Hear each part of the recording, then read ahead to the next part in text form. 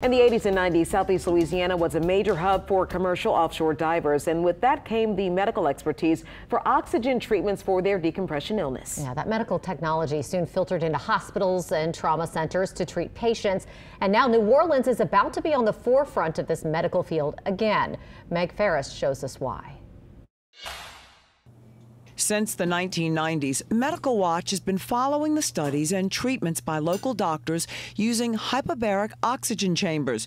They've treated preemies born with deficits, children who nearly drowned, troops who suffered from traumatic brain injury on the battlefield, football concussions, strokes, and long COVID patients.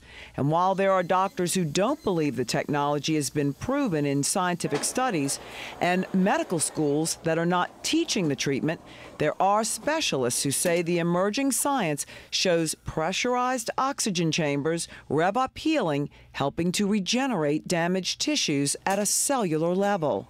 So a local doctor who is an expert in hyperbaric medicine has teamed up with an attorney who has seen hyperbarics save his clients, came up with an idea.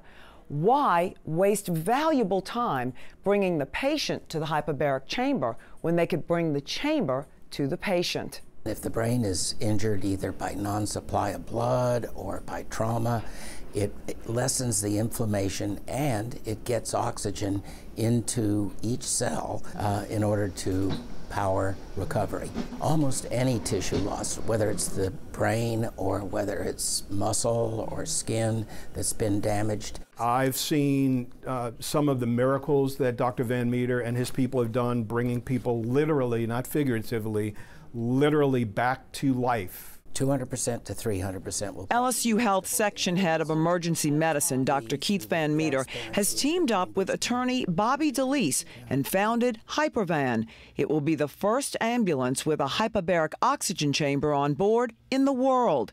Getting to the scene fast can change the outcome. So what we at HyperVan want to do is we want to close that window.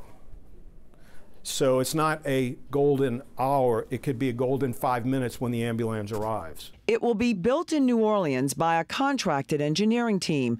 HyperVan will train the paramedics. The van will be able to operate as a regular ambulance or mobile hyperbaric chamber.